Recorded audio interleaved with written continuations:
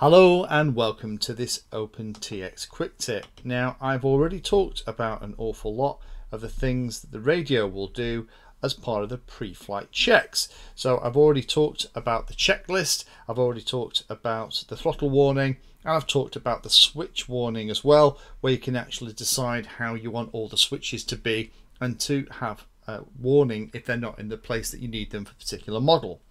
The last one in this pre-flight check section is this one here called pot warning or potentiometer warning. Now, potentiometers on the radio are these little twisty controls up here at the top. On something like this QX7 it has two. On the larger Taranis radios, the X9D, X9D Plus, it has four. It has little sliders in the corners as well. And again, you can set up a warning when the radio starts to let you know if there's a problem with those controls or they're out of position. Now, the three settings that you can have is off, which is the default, which it doesn't matter which position all of the sliders and rotating controls are in. It will always just start the radio without a warning. There's also one called manual, and manual allows you to individually select the position of the controls. So if I turn each of these controls down to their lowest possible position and then go across, select manual, press and hold switch 1, that's going to store the position. Press and hold switch 2, that's going to store that position. And if I turn the radio off,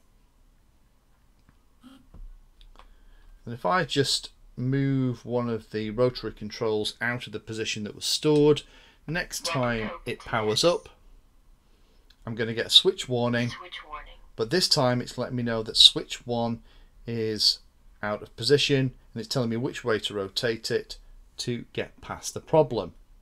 Now, that is quite handy if you maybe are using these for particular settings, or you always want to start with them in the middle position. Then that's a cute way to make sure that that always happens. Now, there is one other way that you can set those up, and that is to select automatic.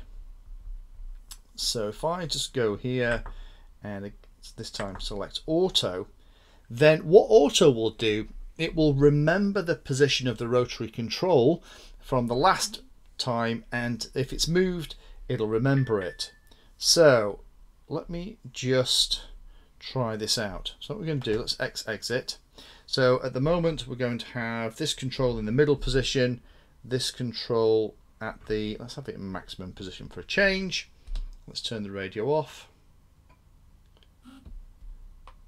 and turn it on again. Welcome to OpenTX. And because it's in the same position, it doesn't care. However, let's turn the radio off and pretend we've caught one of the knobs in the bag. Applying the phrase. Switch warning. Now I've got a switch warning. Now, why would you want to do that? Well, there's quite a few reasons. It might be that you're using one of these rotary controls or the sliders on a radio to control a global variable. You might have it setting up the amount of flap that you need, or you might have it set up controlling the amount of correction in the elevator on a plane. So when you deploy the flaps, the model maintains a straight and level flight. In those instances, when you turn the radio off, you want the radio to remember that position. And if that is set to automatic, then that is how it's going to work. It means next time you come to the radio, you don't think, oh, blimey, where was that rotary switch? It's already saved along with the model memory.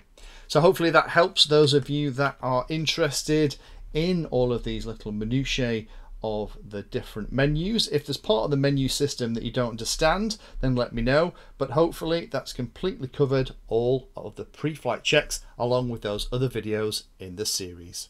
If you found that video useful or like the content, then please hit the like and subscribe button down below. If you want to go the extra step, you can become a Patreon of the Painless 360 channel and help provide support for what I do here. All the videos created here are put into playlists, so if you're interested in a particular topic, have a look at the playlist, and they all are organised in there to make them easier to use.